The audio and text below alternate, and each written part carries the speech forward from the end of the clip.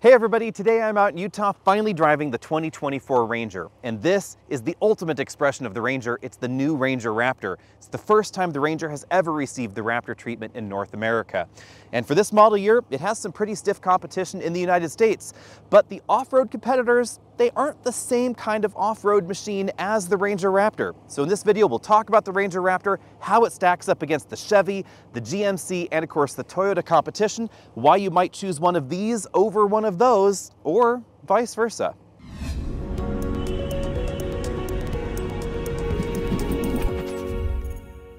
So what makes this Ranger a Raptor? Well, clearly there is a style difference between this and the regular Ranger, but at its core, it's a fairly different vehicle because Ford makes some really substantial changes underneath the skin.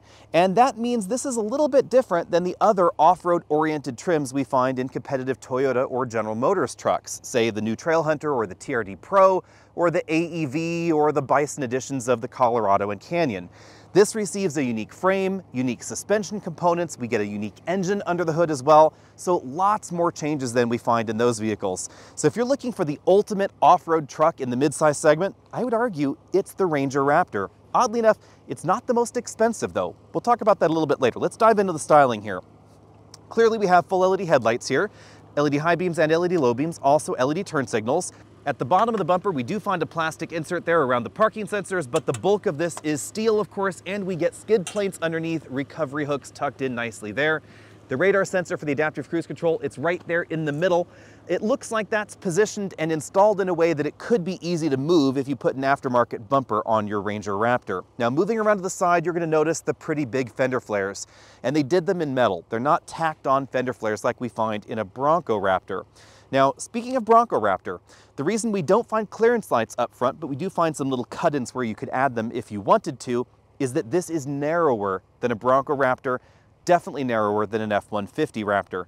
So if you're worried about the size on trails, etc., you might want to consider this. Obviously, it's longer than a Bronco Raptor, however, so it is going to have a slightly larger turning radius because of the longer wheelbase that we see here. Interior dimensions, they're obviously going to be a little bit different than the Raptor, a Bronco Raptor specifically, I should say, depending on exactly what you want to put inside, but we have the practicality of the big cargo bed behind. Important thing to know with the 2024 Ranger is that it's only going to come one way, exactly as you're seeing it here, with the short bed behind the big cab. There's no two-door cab version of this at all in the Ranger lineup in North America, and no long bed behind. If you want something like that, you're going to have to shop elsewhere.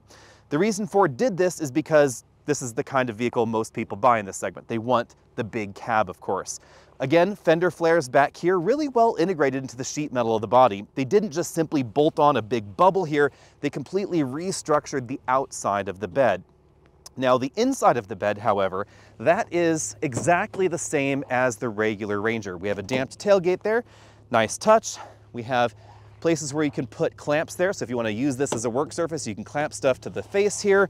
We have the built-in ruler there, we have some power ports over there on the other side, and of course your option of different bed liners, whether you want a spray-in bed liner or a slide-in bed liner, etc. There are also some mounting points on top. Now, if I close the tailgate here, you'll notice that the tailgate looks kind of similar to the regular Ranger, but we have different taillights on the outside. These are certainly more premium. They are now full LEDs in this model. One thing that I thought was kind of weird with the regular Ranger is that the turn signals and the backup lights, those are incandescent bulbs here. Everything is an LED, and the bottom part of this light is actually filled in. In the regular Ranger, just the top section is illuminated, the bottom section is a reflector. Going down here, obviously again, full steel bumper down here, huge recovery hooks. Just check out the size of those. Twin exhaust tips there. Towing capacity, it does go down to just over 5,500 pounds from 7,500 pounds maximum in the other versions of the Ranger. And then we have the towing wiring harnesses here. This is the one thing I find a little bit odd. This module sticks down a reasonable amount from the bottom end of the vehicle. I kind of wish they'd put the wiring harness connections up above. I could see myself maybe grinding those to a little nub if I'm out on a trail somewhere. But of course, some of these other sections are just a little bit lower, so that may offer you a little bit of extra protection. Now, as we move around to this side of the vehicle, we have approximately 33-inch tires on this model. Interesting twist, when we started talking to the engineers last night, they said you can actually fit 35s in the rear without modification, 35-inch tire will fit under there in the spare tire well, so you can actually carry that 35-inch spare tire with you. But up front, you will need a little bit of a suspension modification to get 35s to fit properly on the vehicle. Now, obviously, Ford didn't want to go into too many specifics since they're not providing 35s from the factory, but if you do plan on modifying your truck, that's a really handy feature, especially the fact that the frame rails were redesigned in order to allow that bigger spare tire in the rear. Now, that was possible because this uses a unique frame under the body. Part of the reason for that unique frame is up front with the adaptive suspension system, the wider cradle for the bigger engine, and then some of it's back here because instead of leaf springs, we find coils in the rear. That actually makes this one of the best riding Rangers in the lineup, something we certainly noticed out on the road. The other thing you'll notice is actually way back down here.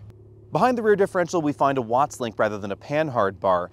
That's of course because we have a different kind of off-roading mission in mind for the Raptor, and since they were changing the rear suspension geometry anyway for the coil springs, they might as well just redesign everything specifically for this kind of off-road duty. Obviously, the other change happens up front, which is why we find those twin exhaust tips in the back. So let's go ahead and dive under the hood and see what's happening under here. In this segment, V6s are dying a slow death, except for in the Ranger, where we find 2 new V6s for 2024. Well, not new, just new to the Ranger. The first one is the 2.7-liter twin-turbo 6 borrowed out of the F-150. Under this hood, it produces 315 horsepower. You'll find that as an option in the XLT and the Lariat trim.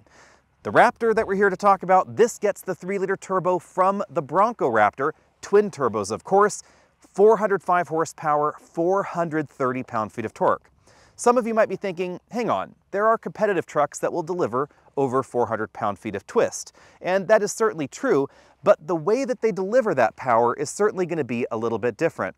In the General Motors Twinsies, we find a 4-cylinder turbo engine with a smaller displacement. So the torque curve is not going to be quite as broad, the engine is certainly not as smooth, and because it's a single turbo, it just doesn't have the same kind of torque delivery characteristics that we find here. Then of course we have the 10-speed automatic transmission, which we don't find at all in the competition.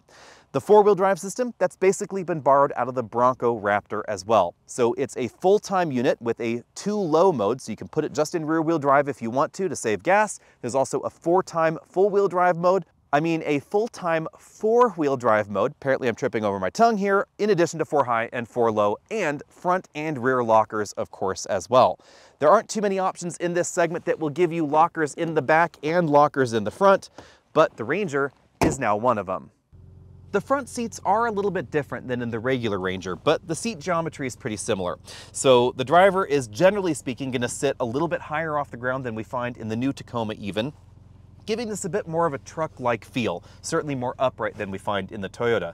Part of that's possible because we don't get a sunroof even optional in the Ranger. If you want one of those, you're gonna have to look towards the competition or beg Ford to add one, because Ford has said it's not impossible, they just chose not to do it in this model. Now, if you take a look at the seat itself, I'll actually hop in the back seat so Travis can zoom in there. You'll notice that the seat design itself is different than the regular Ranger. We have a lot more bolstering here on the sides. Of course, we have the contrasting piping, contrasting stitching, contrasting inserts here. Little bit of faux suede going on right there and right there. Also right there between your legs down here on the seat bottom cushion. My only worry about that is that this is going to pill over time. That's one of the things that Alcantara does. But the steering wheel, that's a leather wrapped model that we'll take a look at in a bit. Let me sit behind myself here. Had a lot of questions over on our Facebook page. If you haven't found us over there, be sure to, about rear seat room. It's essentially the same as the regular Ranger, even though these seats are a little bit different in terms of their general design. You'll notice we have a little bit of a dish out there for your legs, but legroom is honestly pretty similar in all of the midsize truck competition in the US, except for 2 options. That would be the Honda and the Jeep. That's because they're very different in their dimensions and their particular mission as well. So pretty similar room to the Frontier, the Tacoma, the Colorado, the Canyon, etc. One weird twist, no air vents back here for the rear passengers. I do think that's kind of an odd touch. Also, a little bit unexpected, not necessarily in the best way, is that the rear bench is a 100% folding model. So I can flip that up, and as you can see, I have 2 storage bins under there. I can also flip the seat back down if I wanted to put luggage on it, but then obviously, song and dance around in here, this becomes a two-person truck because you can't do anything back here. Back here's where we find a subwoofer and the jack for the vehicle, the tire iron that's actually under the seat bottom cushion. Headroom is pretty decent in the back, and that's because, again, no sunroof is going on back here. So with my head all the way back on that headrest, my hair is definitely touching the ceiling. In case you're wondering why my hair is crazy, it's because we've had helmets on all day, so definitely have helmet head today. And now let's get out and talk about the dashboard, because we see some changes there for the Raptor as well. Starting back there in the rear, we have Travis. How's your headroom back there? I'm in the roof. I sit vertical, but I have a very tall torso. Overall, I think the space is pretty good. Here's a better look at the front headrests. They are of a different design than we find in the rest of the Ranger lineup. Obviously, height adjustable shoulder belts over there. Raptor spelled out in red right there under that headrest. Over here on the ceiling, we find a row of auxiliary switches. That's a handy place to put them, I think. And then we have a sunglass holder just behind that. We have sun visors that do slide side to side. That's also a nice touch. Moving back down to the passenger seat, there's another look at that bolstering. And I should mention that the passenger seat bottom cushion, even in this trim, does not adjust for tilt. And it's a decent amount lower than the driver's seat. So I did find that less comfortable than the seat that we find over there on the driver's side. Now moving over to the door panels, we find the more premium interior touch points on this interior that you also find in the upper trims of the rest of the Ranger lineup. So soft touch upper section, soft touch insert right there in the middle, and soft armrest. Harder plastics down below. Then we get to some of the more unique Ranger Raptor touches, like the orange rings there around the air vents. I really love the air vent styles on this vehicle. Moving along the dashboard, we find some unique trim. This has kind of a golf ball style texture there. Then two glove boxes, a small one just above. We then find a storage slot in the middle, and then a bin style glove compartment just below that. Then in the middle of everything, we find the bigger touchscreen available in the Ranger. You can get this with either a 10-inch touchscreen or this really tall one that we find in this model. Here's a better look at those air vents. You can see that those two little sort of twin exhaust tip looking things actually move in pairs on the air vent. That's a really cool design touch, I think, personally. As you can see, we get CarPlay or Android Auto integration right there in the middle, and then the bottom portion of the screen is always reserved for some system functions. Some direct access buttons right there in the middle, including some trailering functions. Again, keep in mind, trailering is actually going to be a little bit reduced because the payload goes down thanks to the rear suspension changes. And then we get some physical controls that back up some of those controls above. So you can adjust your temperature here, or you can use the slider on the touchscreen. Then down from there, we get a little bit of extra storage space. You can see Qi wireless charging mat. I can barely put my large iPhone in there and actually have it right there on the charging area. So some of the larger smartphones may have troubles. Over here we have a small storage area, USB-C and USB-A ports. You can opt for wireless or wired CarPlay. Then we have actually my least favorite shifter in the Ranger. This is the sort of digital shifter here. It's the low profile one. It's probably the best way to think of it. Here's a view from the top. That unlock button's right up there. This button over here on this side that might seem like a more natural unlock button, that's the manual mode button. So if you're in drive and you want to toggle between manual and drive, you just hit that button right there. This is not a joystick style shifter like we find in some vehicles. It actually moves and stays up there in park, down there to drive. Over there we have two big cup holders in a stacked formation, one just in front of the other. Down here we find a button unique to the Raptor. It's nestled amongst the autonomous parking, stability control, and the auto start stop disable button. If we go back up to the screen here, it's going to give us this off-road screen mode where we have access to the 360-degree camera system. It's by default going to give us a forward view camera, and then we get off-road status pages down here. So this is where you're going to activate the rear locker and the front locker.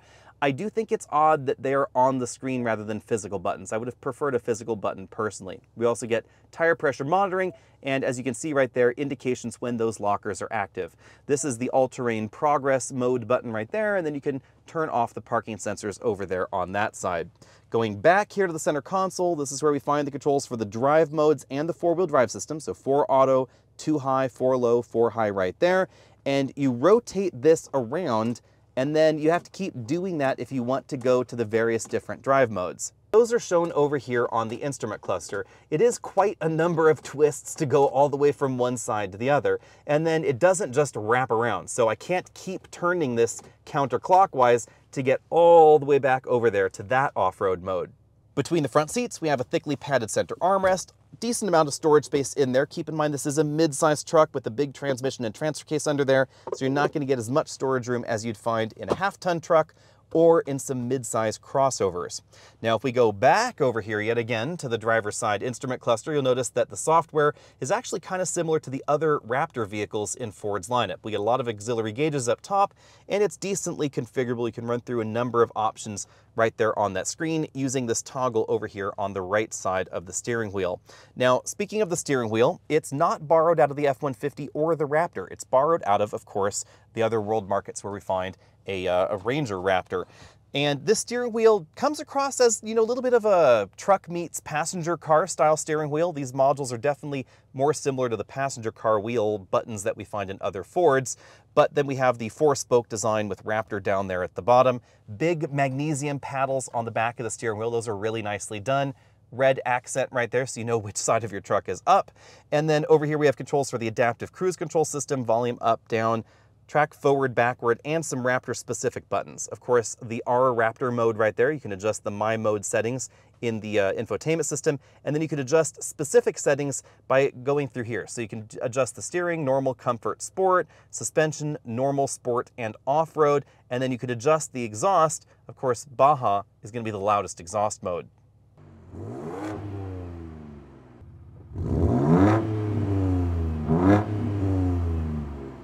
The integrated trailer brake controller, that's over here to the right of the steering column, and the engine start-stop button is on this little sort of side bump or side pod, because in some markets it appears that this is designed to accommodate an actual key that would go right in there. All right, everybody, so we are out on the off-road course, and I have two of the many TFLs back there in the back seats. Everybody wave. Howdy. Case and Andre back there, and Andre was driving first, so it's payback time for some of the rocks. Oh yes. On this course here. But yeah, so essentially the big things you need to know are we have KO3s from the factory. Those are a slight modification over what we saw in the KO2s. I don't have all the details with me just yet, but there's a different tread pattern. And of course, these KO3s were specifically tuned for this vehicle. So different part number. If you want the exact same KO3s after these wear out, you're gonna have to go back to your Ford dealer to get them. Next thing you should know is that some of the dimensions on this are a little bit neater and tidier than on the Bronco Raptor. So definitely one reason you might want to choose one or over the other. You'll certainly notice this is narrower out on trails like this, but then of course we have a longer wheelbase. So there are going to be places you could take this that you couldn't take the Bronco, and of course vice versa. Right. Now, gotta love with you all, this is not the most technical off-road course I have ever been on. We're running this entire thing in currently 4 high with no lockers. We've been turning on and off the trail control. Trail control could be helpful in some situations. It's sort of next generation hill descent control in effect, so you can not just go down in a controlled fashion, it'll also take you up. So think of it as off-road cruise control, if you will. I don't like the fact that the lockers, if you take a look down here, Travis, that the lockers are buttons over here in the infotainment system. I am not the biggest fan of that location. They do work pretty well, and I like the digital indication that the axle is actually locked. Of course, we can, lock the front there as well. One interesting twist is that I believe we have to be in, we have to be in 4 low to lock the front. So, you can't have that flexibility of locking them in every drive mode. And honestly, for this course, we don't even really need the rear locker to be on. That was theoretically the obstacle we needed it for, and it turned it off just in time. We also get tire pressure monitoring on this page, nice touch there, and of course our forward look camera with the tire direction indicated there, so that we can tell exactly where those tires are going. Now, the one thing I was worried about on this trail, which I can tell you with decent confidence about, is that I was worried the throttle would be a bit too touchy. That's something that I have noticed in some of Ford's Raptor products in the past. I didn't really care for the throttle mapping. I actually think they've done a really good job keeping this throttle at a point where it's easy to modulate on courses like this. Now, clearly we're in 4 high and it is changing gears here and there. I could put it in manual mode, of course, if I wanted better control over those gear changes. And I think they've done a decent job trying to balance things out there. 4 low is of course going to give you a bit more control, but I think things might get a little bit jumpier in 4 low just for my personal taste. You Now's a good point to talk about the dimensions of the Ranger Raptor, specifically the narrower dimensions. In some of these areas we have these bushes and trees and some scratchy points that are nearby the vehicle.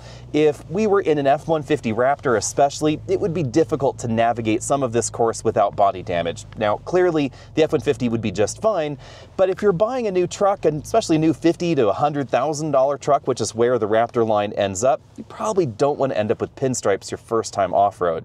Now, as you'd expect in a modern off-road vehicle, we have a ton of electronic systems on this vehicle, including the progress control over here. Of course, Ford has their own special name for that, but basically you use the cruise control controls to, set your speed out here on this off-road course. So we could just tackle this at 11 whole miles an hour if we wanted to, but there's some decent rocks up there, and honestly, there aren't too many situations where I prefer that. I just tend to be a little bit more old school. I'm okay with the anti-lock brakes and just using my right foot.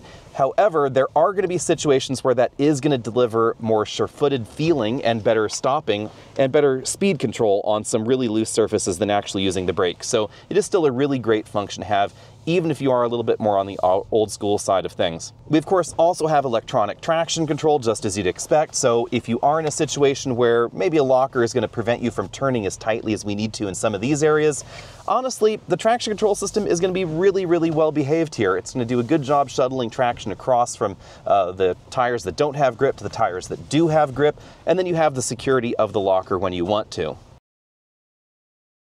So that's the trail. Let's get the Raptor out on the road now. 0 to 60 obviously is pretty quick thanks to 405 horsepower happening under the hood. This is most likely the fastest mid-size truck in America, although I don't have official confirmation on that just yet. Out here at nearly 5,500 feet of elevation, we were running 0 to 60 in about 6.3 seconds. Yeah. It's a pretty respectable time. Yeah, for sure. And it is one of those things where, because it's a twin turbo, you do want to get the turbo spooled up before you get the best time. But once you do, this thing is ready to rock it. Yeah, there's just a little bit of turbo lag. I mean, this is a very untraveled road, mind you, everybody. We are in 4 auto. The speed limit here is 65. If I floor it, there's just that barest hint of turbo lag. Just at about 2,000 RPM, things really come on the boil. And that's where you find just heaps and heaps and heaps of torque. It has a really great feel to it, I would say.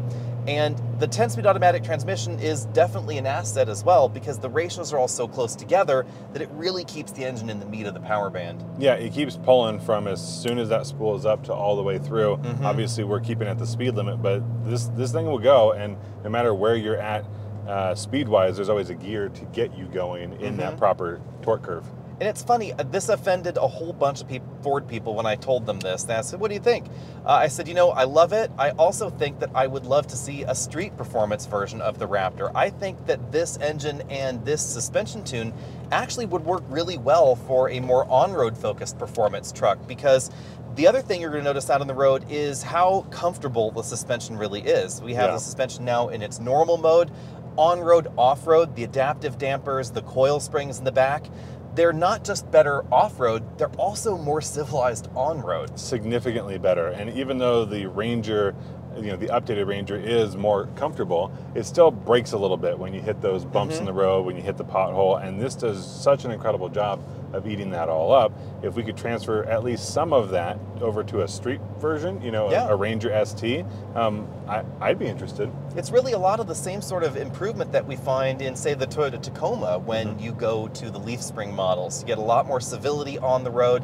That's also one of the reasons I've always liked the way the Gladiator feels. It's not the greatest handling truck. You don't want to take that on a track, but the coil spring suspension, the relatively soft suspension we find in that Gladiator, actually makes for a pretty comfortable highway cruiser. It's a strange, juxtaposition, but the off-road mode or the off-road models are the more comfortable models on-road as well. They're not the best handling, but they are more comfortable. So finding a balance there, it'd be another feather in Ford's cap if they wanted to consider it. Yeah, I mean, it also applies to the F-150 Raptor. It's really comfortable as a highway cruiser.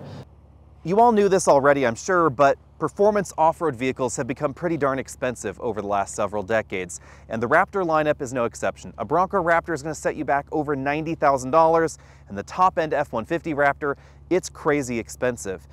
But this Raptor, it's a little bit different. It starts notably less expensive than a Bronco. In fact, with a base price of around $55,000 before the inevitable dealer markup, of course, you could get a Ranger Raptor and you could get a regular Ranger for weekday duty. So if you wanted to take and spend $90,000 on a Raptor, you've got an interesting choice. You could just buy one Bronco, or you could buy one of these. You could do a lot of mods. You could put 35s on it, jack it up, do whatever you wanted to do, put lots of crazy off-road specific stuff on it, and then buy a regular Ranger for your regular Ranger duties. This one, as equipped right here, is about $57,000, and it's about as fully loaded as anybody is really going to get right from the factory. This is actually a little bit less expensive than less powerful competitors. If you take a look at a Jeep Gladiator, for instance, it gets pretty darn expensive, and it has nowhere near this amount of power under the hood. Now the Gladiator, it's a pretty different kind of truck. Obviously, it's a Wrangler truck, so it's a convertible with removable doors, etc. Yeah, you could unbolt these doors, but they're not really meant to go on and off. It's going to have a lot less power. It is still going to have front and rear lockers, but it's really more of a rock crawling focused vehicle, especially with that really aggressive low ratio mode in the Rubicon model. And interestingly enough, I would argue that something like the Colorado, the Canyon, the Tacoma, the Frontier, etc., those off-road focused trims of those options, they're actually a little bit more similar in the way that they're designed for that kind of off-roading. This is a bit more like, obviously, the rest of the Raptor lineup. So Baja style running, where you get more power and you need that extra power, that's what you want this truck for. If you're simply rock crawling, this is going to be just fine at that, but there are other options that are going to be just about as good. If you want high-speed performance though, on the road, off the road, in Baja, wherever you want that 405 horsepower to do its thing for you, you want this. And this is certainly the quickest truck in this segment. We haven't been able to test this at home, keep that in mind, our numbers are just preliminary, but this is definitely really, really quick.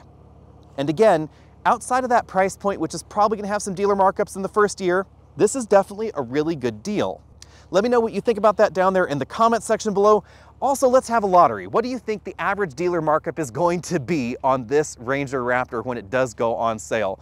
I'm guessing maybe $5,000 to $10,000 from some dealers, although Ford has been really aggressive at trying to knock those dealer markups down.